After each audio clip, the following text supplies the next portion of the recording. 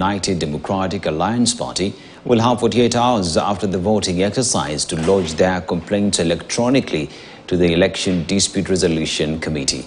Speaking at the party headquarters in Nairobi, the Electoral Dispute Resolution Committee chairperson Joy Mdiva said the party is ready to conduct elections in the counties of Nairobi, West Pokot, Homa Bay, Busia and Narok this Friday. The committee is ready and prepared to hear any disputes that may arise from this process.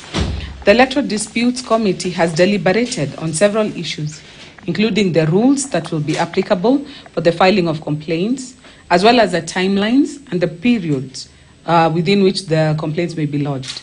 It's important that all party members, especially the candidates, appraise themselves on the process that is applicable.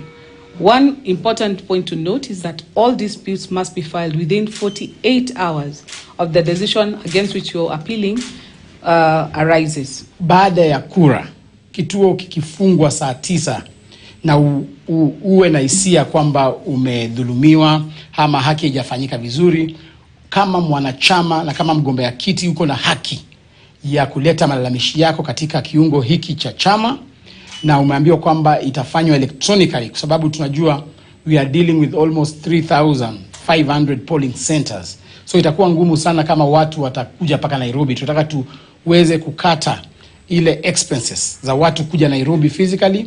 Ni wewe unaandika tu complaint yako na unatuma katika ile Gmail